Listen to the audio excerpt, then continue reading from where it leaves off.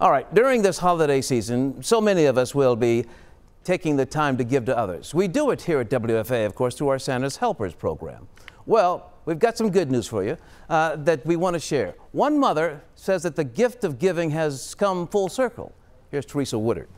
And she's got some Barbies, and we've got some Lego sets. With those big bags of gifts, they could pass for a family of Santas. Actually, this is less than what we've had in prior years, but we've done what we can with what we've got. To someone out there, they're going to feel more like a family of angels. Sometimes in life, things happen. There's always circumstances that you can't control that can have a negative impact, but through the kindness and goodness of others, you can get through it all. Okay, go ahead, up you go. There's excitement about marching up these steps to give away toys.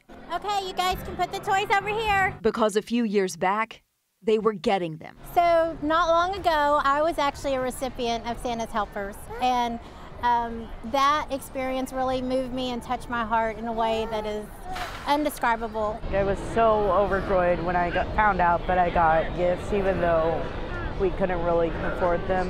And I want to give that feeling to others. Linda Law was a single mom when she had Noah.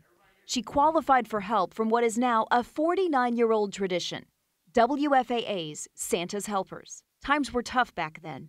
And while her bank account is still not as big as she'd like it to be, her heart is bigger than most. Year-round, we'll collect things. You know, we may see something on sale, on clearance, and we'll go ahead and pick that up. There's still more. Noah is now 13. He remembers the feeling of receiving, so he's helping his mom teach the joy of giving. If you focus on the positive, you'll have a better outlook in life, and hopefully you'll raise children who want to give back and be good to others. When you have a guardian angel, be one to someone else. It teaches them, hey, everybody can be good. Teresa Woodard, Channel 8 News. It is